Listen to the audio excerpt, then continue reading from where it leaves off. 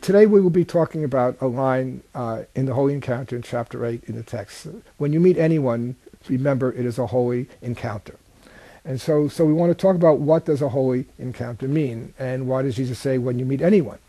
And this, as so many other senses in the Course, goes right to the heart of the Course's message, that we are to treat everyone in the same way.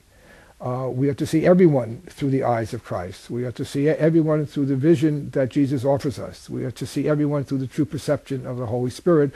All of these terms are synonyms for the process, or that describe the process, of looking differently on people, not seeing them as different from ourselves, not seeing them as having something that we want, not seeing them as being sinners, but seeing them as brothers and sisters in Christ who are walking the same journey we are walking. Another key theme in the Course is that within the dream, within the illusion of separation and fragmentation, we're all the same. We are not different. The ego always has to see differences. It accentuates differences. And the core difference that underlies every single perception of difference. And by this I mean every perception that we see something in this world as that the differences between us are significant. Obviously, in the perceptual universe, we are all different on the level of form. But on the level of content, we are all the same. And so whenever we attempt to see someone as different, we are really saying, the core of that is that you are sinful and I am innocent. The basic principle that governs everything in the ego thought system is one or the other. If you are sinful, I must be sinless. If I am sinful, you are sinless. Just as right at the beginning, either there is God or there is the ego. And if there is the ego, there can be no God. If there is God, there can be no ego. As Lesson 190 says, if there is pain, there is no God. If there is God, there is no pain. It's one or the other. And so whenever we see differences among us as significant, as having some kind of effect on us, we are saying, ultimately, you are the sinner and I am innocent. And that's how I get my innocence at your expense. So God will see your sin and punish you instead of me. That's the core of how the ego, that's the kernel of how the ego determines our everyday living. So every encounter then to the ego is an unholy encounter, in which we see the unholiness of God's Son, but the unholiness rests in you and not in me. And I prove it doesn't rest in me because I could prove that it rests in you. And I called to my defense all of the witnesses that prove that you are the evil person, you are the sinner, you are the abuser, the victimizer, the oppressor, and I'm the innocent victim, or those people with whom I identify.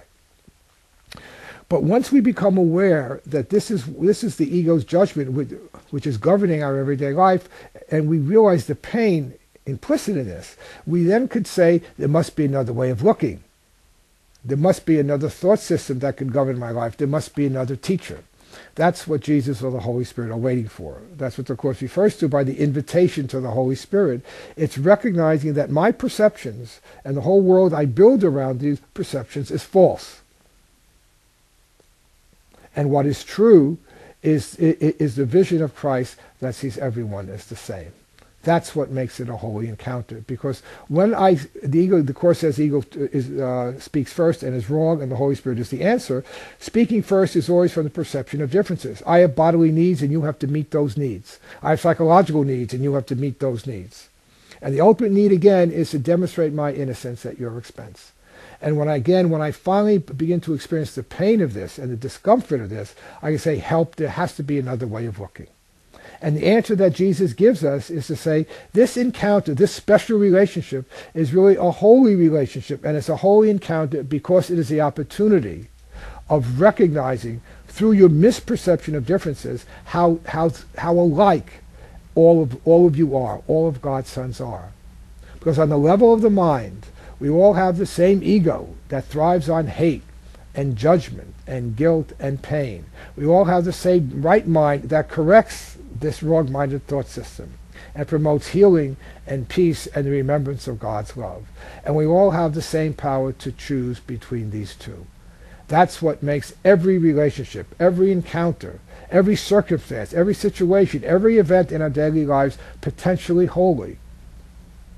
And it simply awaits our decision for the teacher of holiness, as opposed to the teacher of unholiness, who would see everything in this world as unholy and would bless it. Because once again, the unholiness means I am holy at your expense, and you are the unholy one. But in each and every circumstance, Jesus is tapping us on the shoulder, as he tells us right at the end of the text, that Christ is doing that, and says, my brother, choose again. And the choice is to see holiness instead of unholiness. The choice is to see mind instead of body. The choice is to see God's one Son reflected in his universal sameness, rather than the fragmented Son that the ego has established as his truth.